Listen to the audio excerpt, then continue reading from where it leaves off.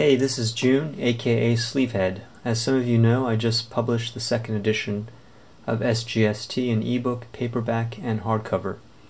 So I want to spend a few minutes talking about some of the differences to help you decide which version to buy for yourself or as a gift. First up is the ebook. It's the least expensive option at $25. It's compressed from a high-quality source file and it's delivered to you as a PDF file, which is just under 20 megabytes in size. I carried over a few old photos from the first edition, but most of the visuals are brand new, high-res photos, primarily shot from my Olympus EM10 camera. The key advantage of the ebook is that, of course, it doesn't add any extra physical bulk or weight. It's just a file, another file on your smartphone and/or tablet. All you need is a PDF reader, which is readily available on iOS, Android, and other devices. So this is a great option if you want the ultimate in portability.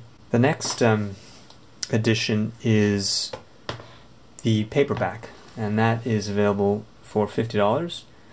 I have the first edition here as well for comparison. The new paperback is actually a big step up in terms of paper quality. It's now actually printed on 80-pound glossy paper, and it feels actually a lot more robust and archival in quality. You can see sort of the difference in terms of thickness, which is not only due to the additional content but also due to the thicker paper. Finally, we have the hardcover at $60. This is called a case wrap binding. It's commonly used in textbooks. It's really sturdy, which is why I chose this particular format. You can bring it to Sicily in your travels and not worry about the typical wear and tear that will develop over time with paperbacks, for example. The paperback and hardcover are essentially the same weight and size, and roughly the same in thickness. The only disadvantage with the hardcover is the slightly lower weight paper, which used by my publishing platform, but overall it'll hold up to wear and tear a lot better than the paperback. So if that's a concern, the hardcover is your best bet.